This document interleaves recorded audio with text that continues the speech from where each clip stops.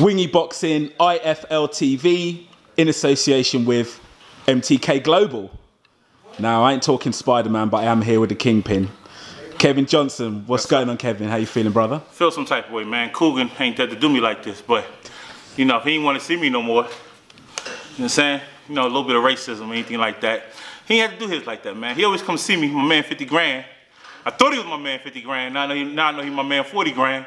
He remind me of what Tommy Egan did to Ghost on Power, but we're going to talk about that later.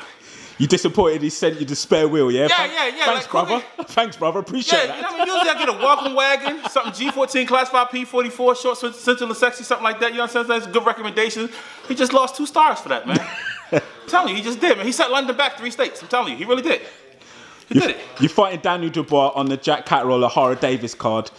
Daniel Dubois, how do you rate him? You've been around the block when it comes to heavyweights. From what you've seen so far, what do you think of Daniel? I can't give anything because you're talking about a kid who's 8-0, who's just known for knocking out his 8 opponents, and he haven't been anywhere for anybody.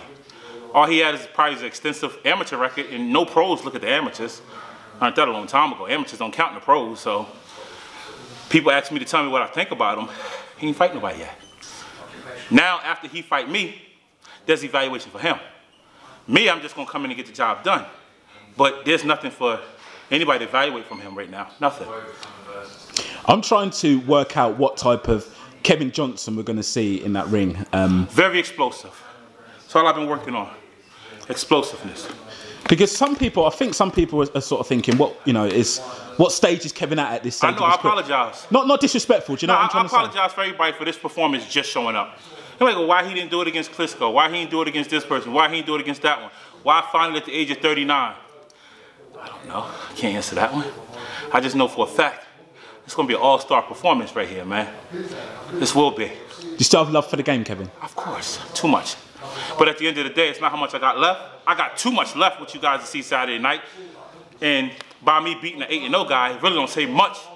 But I went in and did the job I was supposed to do. Not much supposed to get off of that. And made him go back home and reevaluate his career, which is supposed to happen. But for me, I'm getting ready for 2019. I'll be promoting in Germany. So starting February, I have my first fight card. February, March, May, and June. I got 4 fights coming up in Germany that I'll be promoting to pave way to society for the young kids who really want a shot in the fight game. And a lot has changed in America and over here in the UK and in Europe. I really want to, it's here now, so why not come and be a part of it? So I got a couple, I have a fighter in Germany, Christian Hiller. I have business partners and associates and sponsors in Germany. And we're already full throttle. We have our arena. We have the vendor and venues. We have everything. February will be my first fight card. Look forward to fighting on my own fight card. But at the end of the day, once I start fighting on my own fight card, it's not to build myself up or to get highway robberies. I'm really building myself out of boxing. But at the end of the day, I'm scratching my itch of still wanting to fight. I think it can be a little bit concerning for fans when you're talking about other plans beyond boxing, because they're going to, obviously only you know what's in your heart, but they're going to think, is he really going in this to win? Do you understand what I'm saying? That's why I say I'm not doing it to pave my way to get another title shot. I'm going to get one regardless. I beat this kid. There's a top 10 opponent waiting for me right now. So once I made it to the level I made it to, like I just fought and won for the IBO, was robbed of it because of a cut. I fought for the IBF in Australia. I won that one. You can never count me out. I'm always a title shot away. Just like that. I'm about the only guy that'll go to anybody's backyard and take any opportunity and come out on top with it. I'm known for doing that, so that's why people know you can't count me out. But at the end of the day, my track record is what happened in the past. You know, there's a lot of good fights on my resume that I won. Manuel Char, Christian Hiller. Those fights I beat the dog breaks out of them. Derek Chisora should have been disqualified 66 times. I couldn't even leave London. Had the biggest knot in the back of my head. Couldn't leave for 2 weeks. But I'm only going into promoting because I have a lot of fans, but I have more friends who really want the opportunity to make a pro debut, who really want a safe and secure boxing career. I know how it is. I don't deal with every promoter in the world. I mean, fighters can say that. I've dealt with every promotional even Frank Warren. I've dealt with every promoter in the whole world.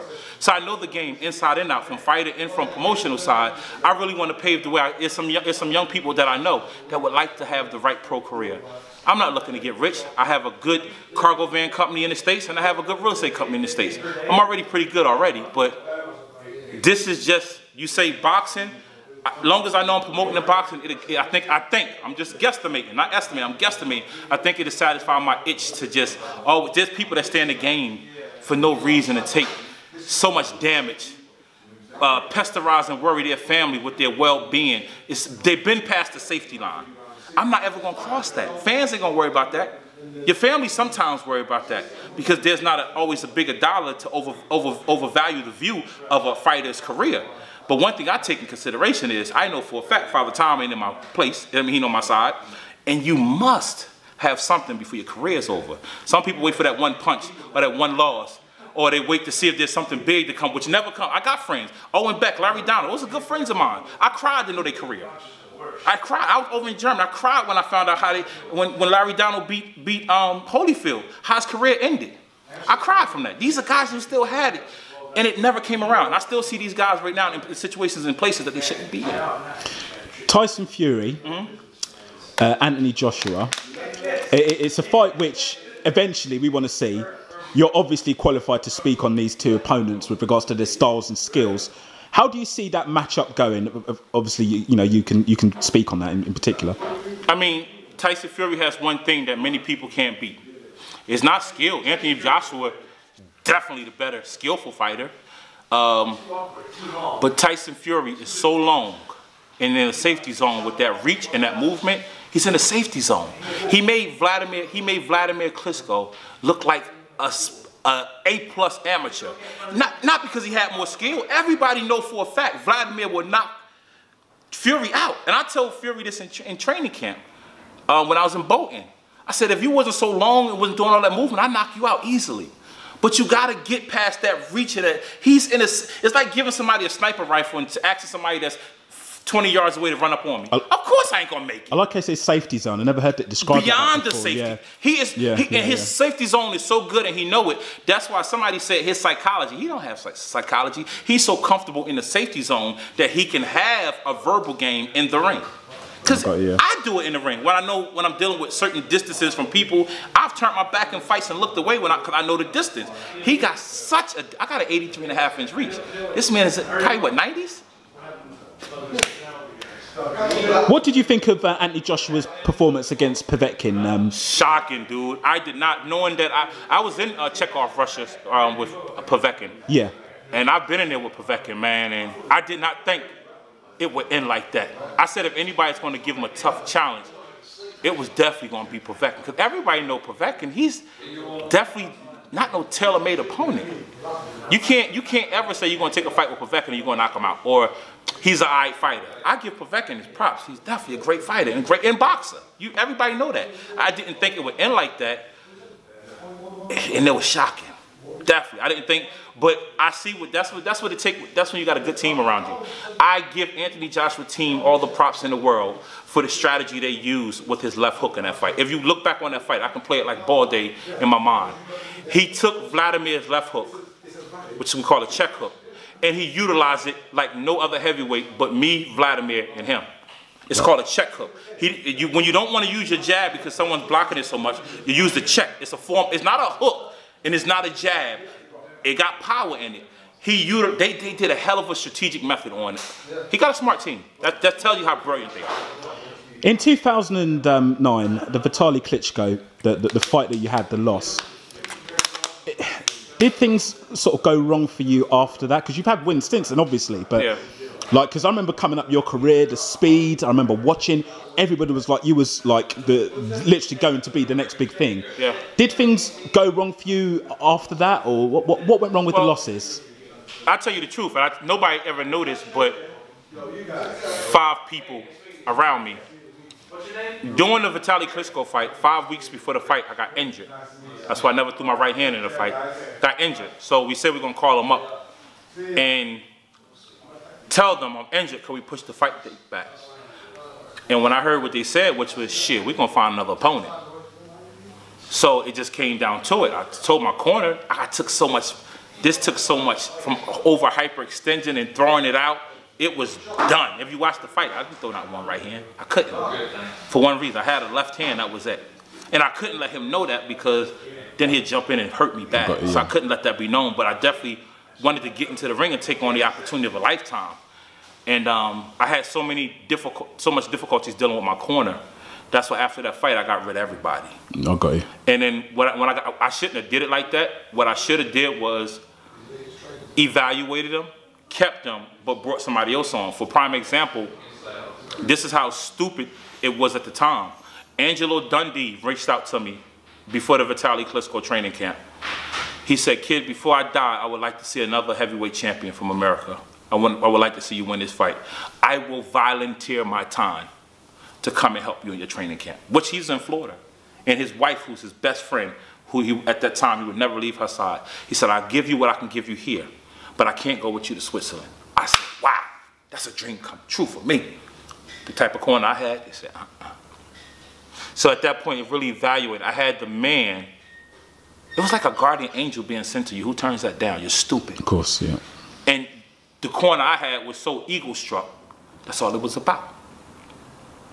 Kevin Johnson only won the fight because of Angelo Dundee. These are what they was thinking. We paid the way to get here. It don't matter. We won. We're still together, the group. So I should have evaluated them instead of kicking them to the curb and found somebody else. And at that time, I still was fighting. I stopped training. I stopped. I'll tell you the truth.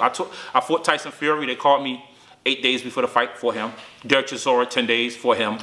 Manuel Char, 3.5 weeks for him.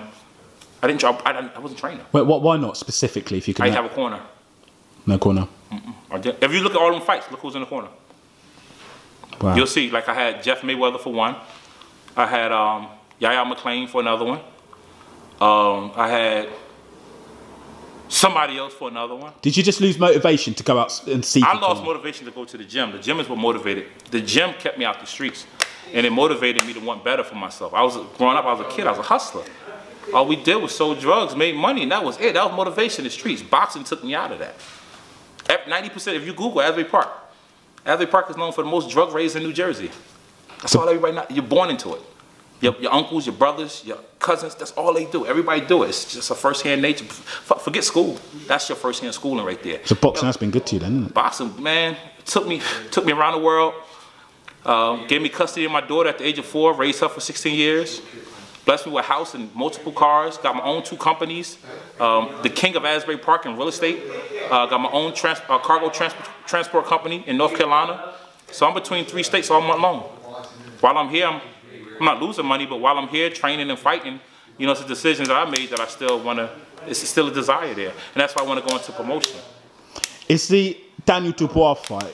I think you're quite candid and honest. I don't think you'll mind me asking, is it a fight you're going in there genuinely to win, or is it like a payday? You're going to try your best kind of thing? Nah, shoot, I get paid $16,000 a month just staying in the United States. Right. This wasn't no money. It was about money. That's just from one company. My transport company brings in $4,000 a week. So you're saying that this opportunity, this win over Daniel Dubois, if you can get that win, the doors are open for you? Not if. When? Excuse me. My transport company, I bring in $4,000 a week. My real estate company, I bring in about $5,200 a month. Okay. 52. It was about the money. I think I paid myself more than I probably get in boxing. Okay. Okay, definitely not about the money. That's good. That's interesting then. It's okay. not about the money. Far from about the money. And just for me getting here, I had to take a pay cut back at home. So did I win? Did I come here just for a check when I won at home already? Yeah. I won. What do you think of Deontay Wilder overall as a character? You've seen the press conferences. Man. I mean, I love him. Like, see, they should get Kevin Johnson in the mix in that press conferences, man. That'd be great, wouldn't it? I'm going to be there. I'm going to be there. I'm definitely going to be there. Because, see, a lot of people speak about fighters inside the ring. Every fight I talk about, I know outside the ring personally. Anthony Joshua, we became friends before the fight. You know? Dylan White, before the fight, friends. Deontay Wilder, when he lived in Birmingham, 40 minutes from me, I lived in Douglasville, Georgia, when he couldn't get no boxing. Nobody wanted to box with his hard hitting behind. Every Saturday and Sunday, whether I was out partying, strip club, hungover, he was in that, came all the way to my town, to Douglasville, to get boxing. I go to that gym. Some days I wore ass whooping. I forgot he was coming. I got a hangover. I just got some strip club closed at 4. He's showing up at 10 in the morning. I still got Hennessy on my breath. He said strip clubs. Yeah, strip club closed at 4. I just got out from you know what, and I got a hangover. I'm weak as. I'm telling you, boy. But I was there for him. He know it. That's why every fight he had in Birmingham, I was right there. Right there. Every fight he had at the Barclays Center, I was right there. Jarrell Miller, Kevin Johnson, the press conference. Who wins out of the talking? Wait, which one? Jarrell Miller. Big Jarrell baby. Miller? Big baby. Can't nobody, I'm the king of the hill. Can't nobody get me. See, what they do is scripted. There's nothing in my whole career that I've never been one word short of. Do you like Jarrell Miller? He's a good fighter, isn't he? Good, strong fighter. I can't say that. Who told you that? I've seen him. I think he looks good. After I beat this kid, I want you to give me an interview ringside. I definitely want that fight. And I'm definitely gonna shout him out just because of you. I'm gonna say your first and last name. Just because you think he's a good fighter, and I know he's not a good fighter. Nobody has exposed him yet. Okay. Nobody's exposed him. And ain't he down there in Florida with us? Jarrell Miller? New York. Well, he down there. He in my neck of the woods then. Fine, we go to Jersey and train for this one. I think changing his gym. It don't matter. It don't matter where he at. He's not. I think sometimes he comes down to Florida. Like he's fought with Trev before. Yeah. He can get it. That's the fight I'm looking for after this. Everybody will try to go for. No, I want a guy like that. Guys that people think that's what I want to. I want to knock them off. I'm not in a rush to get back to no title fight. It comes. If I get one, I get one. I won already. I'm pretty much good. But I want guys like that. I'm not, okay, anybody can walk around and, I want Deontay Wilder. I want Anthony Joshua. I deserve another shot. Plus, I got to fight. I got 4 fights coming up in 2019, the beginning of the year. I can go fight on all those cards and get 4 quick wins right there and 2 tune-ups. After this fight, I got 6 wins. I'm back in the mix right there. I don't want it that way. That's called the baby way. After this fight, I want Jarrell Miller. There you go then. What's his name? Lil Baby? Big Baby. Little Baby. I want Lil Baby after this. That's who I want. That's perfect right there. And I expose him. I can expose the shit out of people when I'm 100%. What do you think of Deontay Wilder as a fighter? I got to give it to him, inside and outside the ring. First of all, I really give it off to him because, you know me, I'm huge. I raised my daughter 16 years, single father. Wilder loves his daughter to pieces like me. And it's like a bond that no man will ever understand but a single father. Yeah. You know what I mean? Like a father, like that right there. And then he down there where I'm at, 30, 40 minutes further.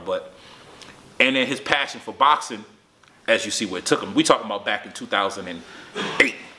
See where his passion took him from then to now. His passion was so big. Like, nobody would do that drive religiously on a weekend like that, dude. Nobody. Nobody would do it. He done it. You talking about off day. Your own, ain't nobody paying nothing. We showed up and paid each other with skill. Stylistically, Wilder and Tyson Fury in the ring, how does it play out? If Tyson Fury run and want to embarrass somebody, he can embarrass you. Do you think he could win that fight on points? He can run and win. He not going to outbox Fury. I mean Wilder. He not going to outbox Anthony Joshua. But if he do that run, look what he did to an A+ fighter. It's embarrassing. It's embarrassing. He can run and move safely around the whole ring and not get. He's the only fighter I know that can probably run for 4 rounds and you won't touch him. I know this. I've been there with him for years out in Bolton and up in Canada. I've been there, and it's not many people can slip my jab. I have the fastest jab in the heavyweight division. Not many people can slip it. When he run, you're not touching him with nothing because he's running. He don't want to get touched, and he's in that safety zone. You know. Well, it's been fascinating speaking to you, Kevin. I've got all these questions flashing from my head, but I'm going to let you go. Nah, you go ahead, man. But you tell Coogan I said I don't like how he did what he did, what he do, how he do, what he do, when he do. But you tell him to holler at him, though. I'm going to get his address. I'm going to Google him, find him on Wikipedia, MySpace, Your Space, Instagram, Twitter, whatever it is. I'm going to holler at him, bro. You ain't had to, bro, I'm telling you, man. Because, see, he knew if he would have came, he probably would have had something 5'5", 125, fine, light skin, 42 in the building. He knows if she would have came, I definitely would have been on it. Something sweet, sensual, and sexy, cool, calm, collected. You know, I would have been on it if it was P44, G14 classified. Spitting the lyrics. You know what I'm saying? But at the end of the day, tell Cougar he ain't got to be worried like that. We supposed to be boys. I'm not a threat anymore. Tell him he can show up in the theater near me so I can be in the hood near him.